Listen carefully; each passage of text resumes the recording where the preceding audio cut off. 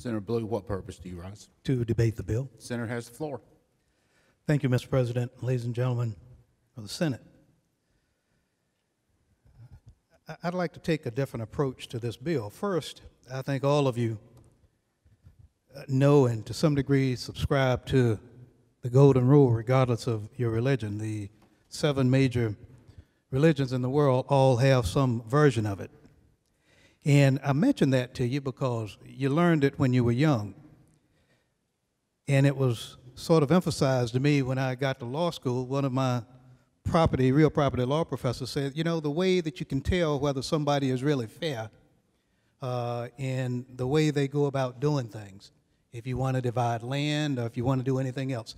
He said, you let them divide the land, and then you let the people who are going to receive it, including the one who divides it, choose first. That'll keep them honest and it'll keep them fair because you don't know which side you're going to end up on at any given time. And so I warn you about this kind of bill. Be careful of how you stack things because you don't know whether it's going to be stacked against you. And if you were really interested in, I think, observing the most fundamental of the fundamental rights in this country, and that is the right to vote, you would first set out by devising or creating a system that is absolutely fair. Wouldn't matter which side of the political spectrum you're on, it would be a system that if you were the last one to choose, you'd still get a fair shot out of it. Now, this bill, and I don't think that any of you can really argue it seriously, makes it harder for legally registered North Carolinians to vote.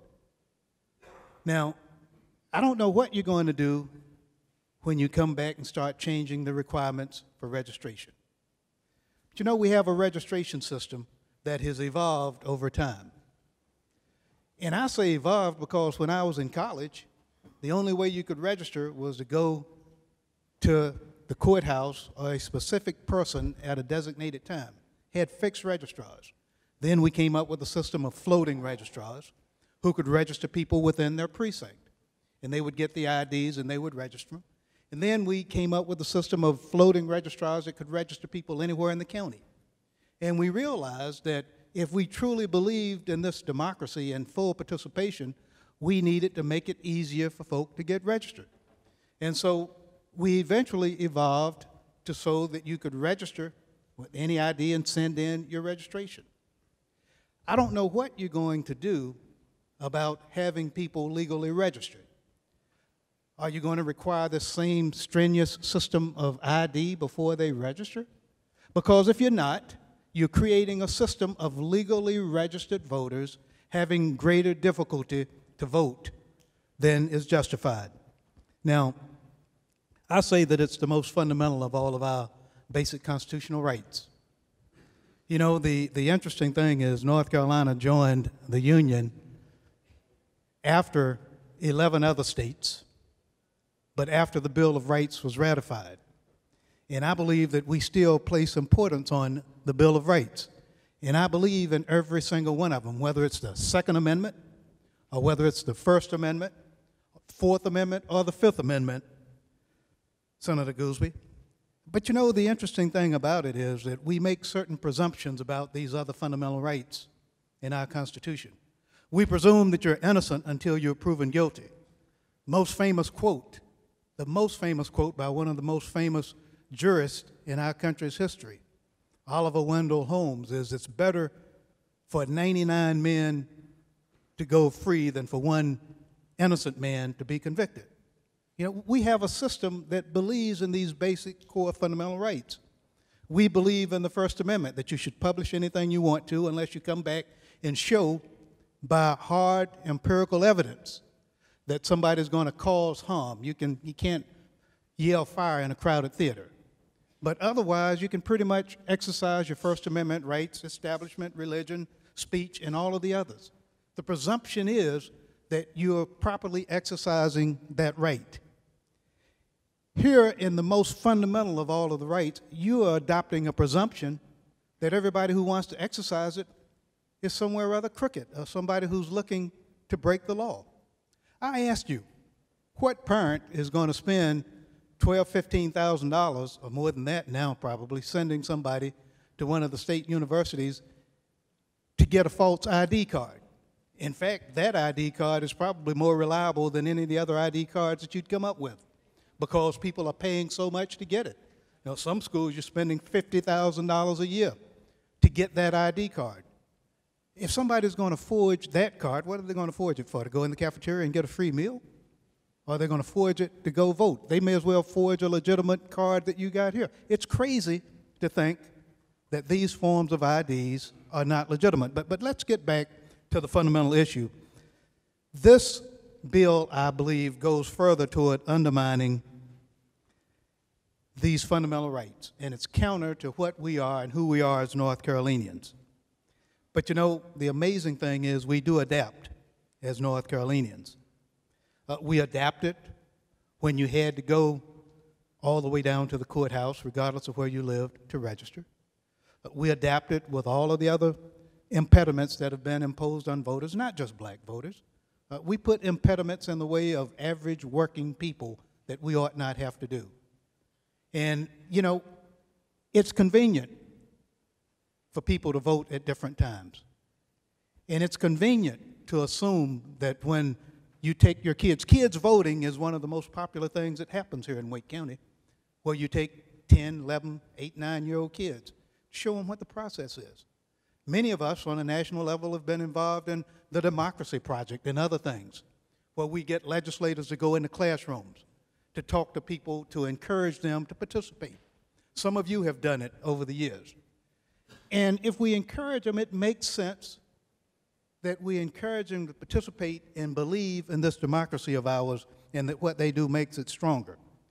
I believe this bill undermines the democratic process, and it flies in the face of the most basic of our fundamental values, and that is government by the people. And that means the more people who participate in government, the better that government is.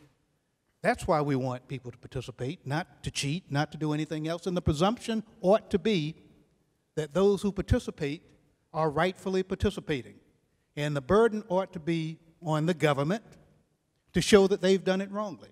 And if they've done it wrongly, let's do the same way that we do when somebody has used a firearm that they're exercising their Second Amendment rights to by owning. Let's punish the person very severely who uses it the wrong way.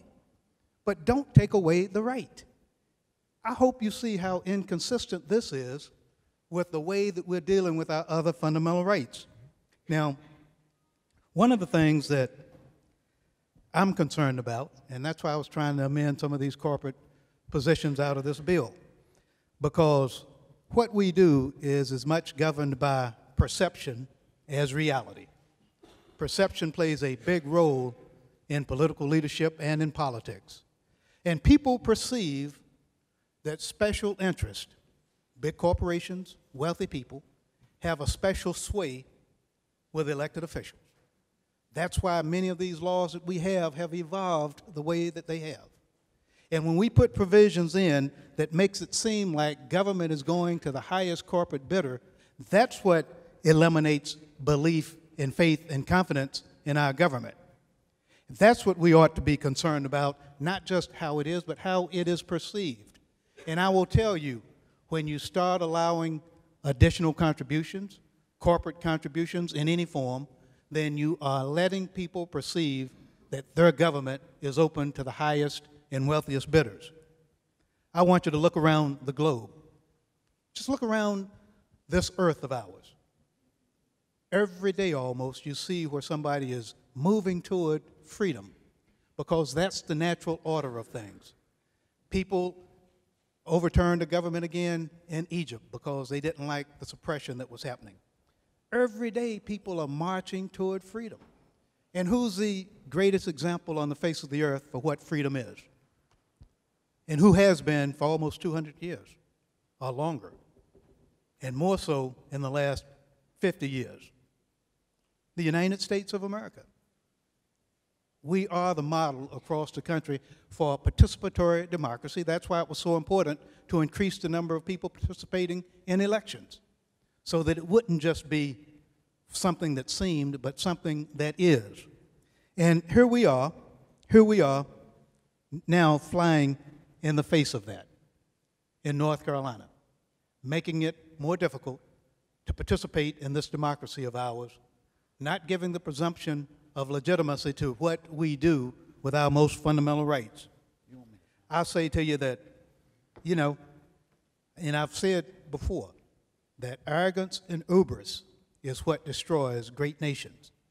It'll destroy a great state. If we think we got all the answers, and we think we know it all and are not willing to listen at other opinions and other viewpoints because we know it all, it is the recipe for the beginning of the decline of this state and our democracy. I have you know that I've given you the benefit of the promises that you made because you're my colleagues. And if you say that the major thing that we're going to do is create jobs and expand opportunities, then I take your word that that's what we intended to do.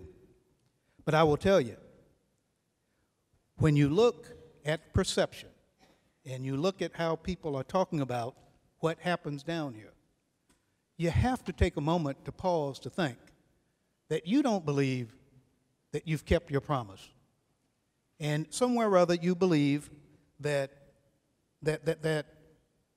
you have to do something out of the ordinary to make people believe what you say. Let me remind you, because nobody has mentioned it, you have absolute control of the election machinery. The Republican Party controls the election machinery in North Carolina. It's designed that way. If you think that something is going wrong at precincts and polling places, you control all of the judges at polling places who can put an end to it.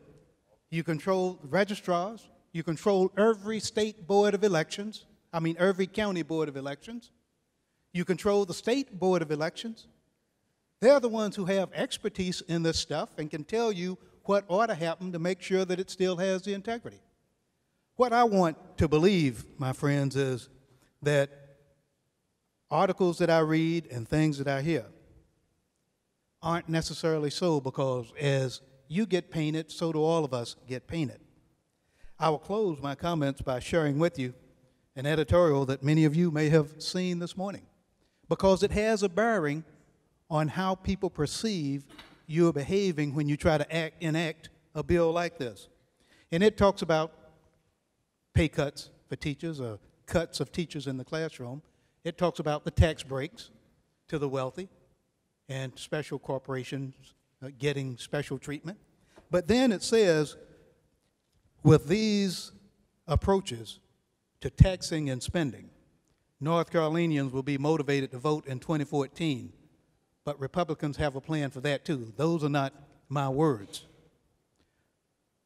On Wednesday, the General Assembly was on the verge of approving, and on today, approving the strictest voter ID requirements in the nation.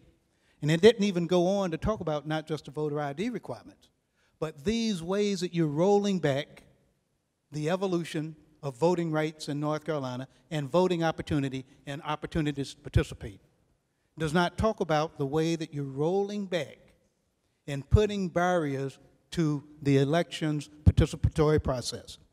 But it says the requirements are supposed to protect the voting process, but their real intent is to protect Republican office holders. If there were any doubt, Senate amendments to the House voter ID bill make it clear. And it delineates the ways that you have not only dealt with voter ID, but all of these other things that we've been talking about. That's what we've been trying to tell you about. You know, you come to us, we could reach an agreement on an acceptable voter ID bill. All of us want integrity in who votes. We could reach agreement on something like that, but these other things are things that have evolved to make this democracy be a richer, more meaningful, and fuller democracy that gives great justification for our Bill of Rights, our Constitution, and even our Declaration of Independence. So I say to you that I don't want to believe necessarily what newspaper editors around the state are writing. I don't know whether the Wall Street Journal will write one or not, Mr. President. But I do want to believe that as we go about this process, that we have integrity, that we're not taking steps to enshrine ourselves, to ensure that we stay in office, but that we're taking steps to ensure that this democracy, which we all profess to love so much, gets strengthened over time, and it gets strengthened by ensuring that everybody, 100% of eligible Americans or North Carolinians, can participate. So I hope that some of the amendments that come will improve this bill, but I hope that when you take it to conference with the House, after you pass it here, that you'll consider some of these things to strengthen this bill so that you'll strengthen our democracy. Senator Blue, for the record, where was the editorial from, please, so we can put it in the record?